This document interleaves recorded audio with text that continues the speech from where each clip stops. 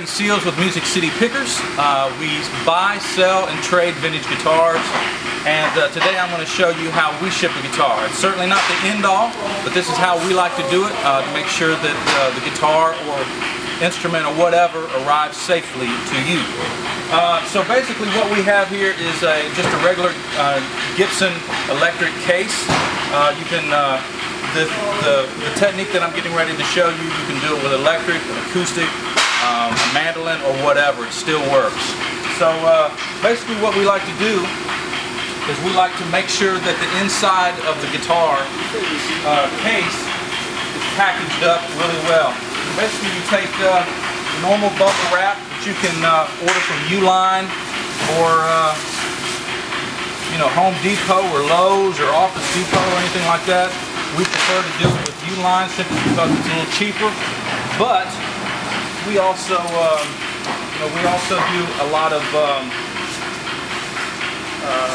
packaging all the time. So this guitar has already been tuned down, so I would certainly recommend tuning down simply because you don't want the tension of the strings to break the neck or anything like that in transit.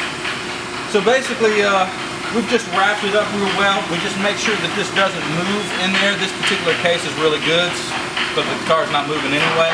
We always like to wrap up the headstocks really well, especially on Gibson Les Paul, because they have a tendency to break just the way that they're angled. So, there you go. We just kind of get it all tight in here.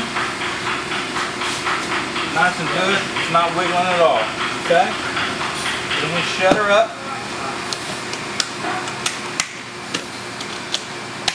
Okay, the next thing we do, we get our box. And again, we order these from Uline, but you can also get them at your local guitar store.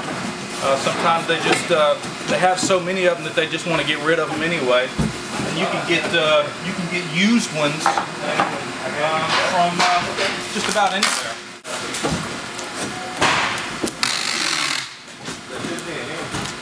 I'd like to wrap it all the way down here.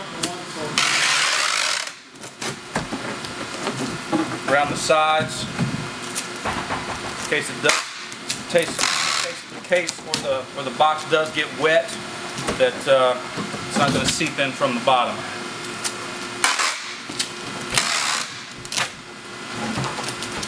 Okay, so there's that.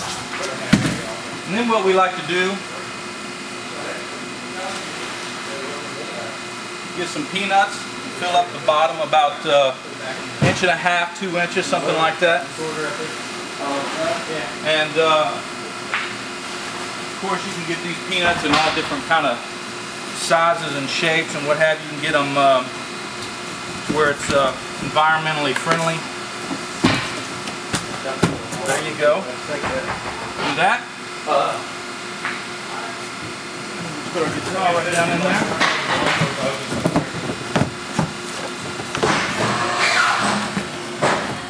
Okay, and as you can see, there's just a little bit left on the top of where we can put some peanuts. I'm going to pack it down in there. And then what we do, we basically take some more peanuts and we just basically fill it up. Fill the top and sides. We like to get down on the sides of it as well. Now, a lot of people don't like peanuts, but for those that are wanting to save a little bit of extra cash when it comes to shipping a guitar, this is certainly the best way to do it, especially with all the shipping that we do.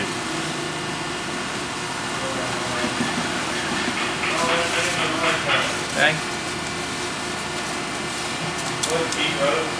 Okay. Basically, you fill it up. I'm not going to fill it up right now, but basically you fill it all the way up. Then what we like to do is just take a little bit of bubble wrap on the top. And depending on the size of the case, sometimes the cases are smaller than this. So if the case is smaller, you have a little bit more room to do like maybe some peanuts and bubble wrap. So what we're going to do is we're going to do bubble wrap up at the top.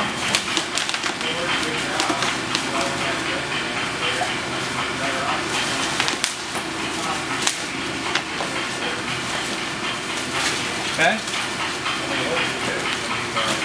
And then when we close it, we like to shake it.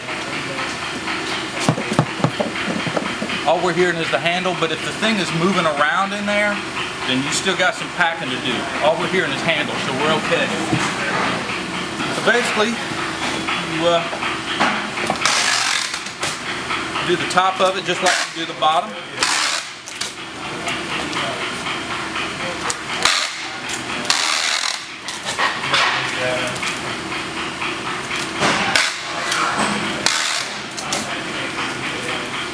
There you go.